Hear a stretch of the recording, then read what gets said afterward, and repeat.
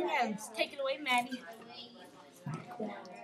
Protons and neutrons are what are found in the nucleus. They make up the atomic mass, which is why the nucleus is where all the mass is found. The electronic cloud is where all the electrons that are orbiting around the nucleus.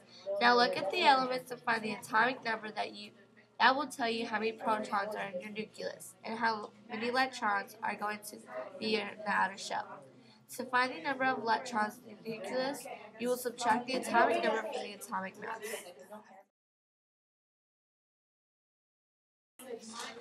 Part 2. Describing the periodic table, Amanda and Timothy.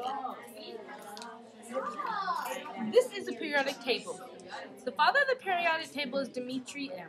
The periodic table is arranged from the most reactive elements, which are to the left, and the least reactive elements, which are to the right. The period is what tells you how many shells are going around the nucleus, and the family tells you how many balanced electrons are in the elements. Thanks for watching. Hope you enjoyed.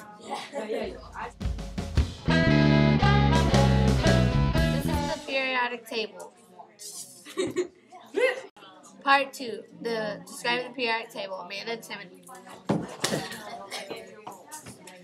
My bad.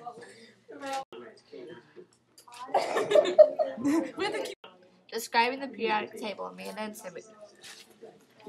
You didn't say part 2. Jesus. Part 2. Describing the periodic table, Amanda and Timothy. This is the periodic table.